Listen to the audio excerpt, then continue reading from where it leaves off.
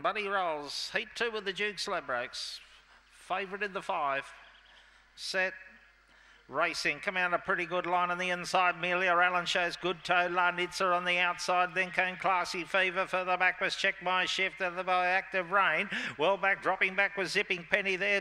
Check the other one. Dana Hemi. Meanwhile into the straight. Amelia Allen in front and races away.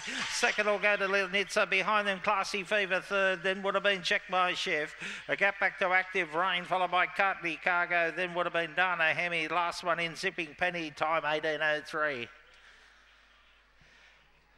Winner number 1, Amelia Allen, by Lansley Bale out of Wilma Bale, owned by Fay and Gordon Herbert and trained by Fay Herbert of Young. Second will go to the 1, La Nitza, Shaky Jakey, B Bossy, Brian Sonotti, Warumbi. And third of the 5, Classy Fever, Buck Fever, So Classy, James Farrell, Bathurst.